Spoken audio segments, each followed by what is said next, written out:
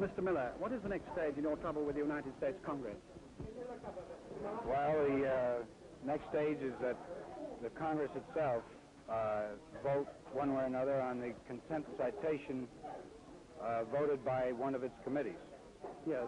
And if it does so vote, then the next stage after that is that this is sent to the Attorney General of the United States, who then takes the matter to a federal court, and there is a trial as to whether I was in fact in contempt, which I don't believe, and or whether I was not.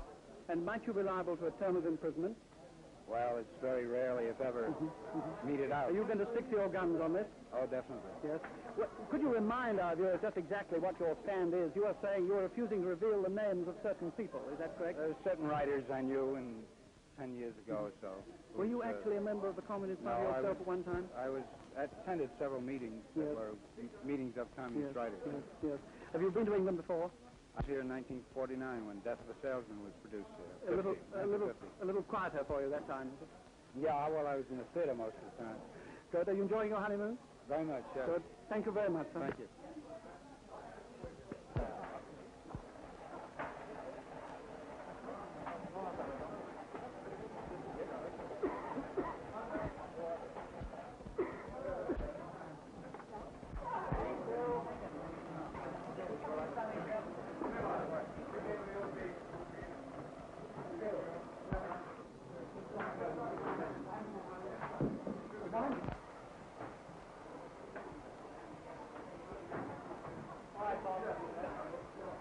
Bob, John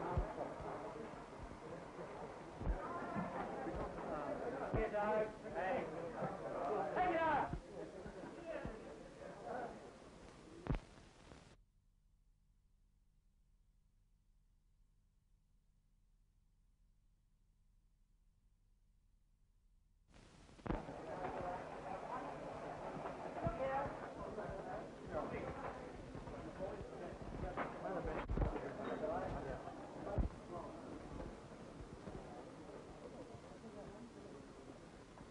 Yeah, I'm sorry,